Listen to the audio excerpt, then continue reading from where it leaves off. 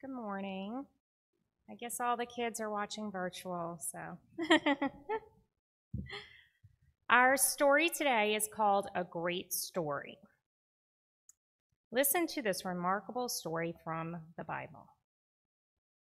There was a man named Saul, and it seemed as if he hated Jesus and all of the followers of Jesus. He even threatened to kill the disciples of the Lord.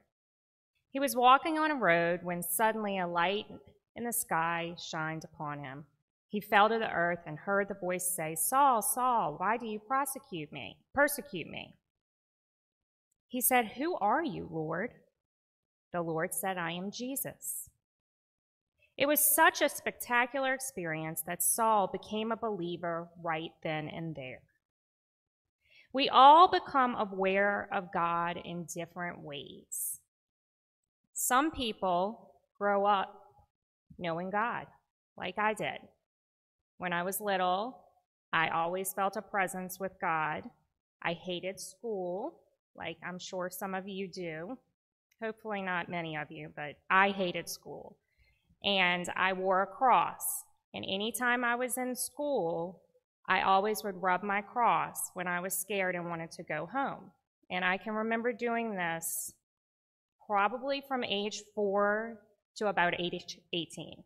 I hated school the whole way through. My poor parents and teachers. But that cross, I always knew God was with me. Some people don't have that. Some people don't know God is with them, like Saul. And they have these amazing stories and experiences that make them realize that God is with them.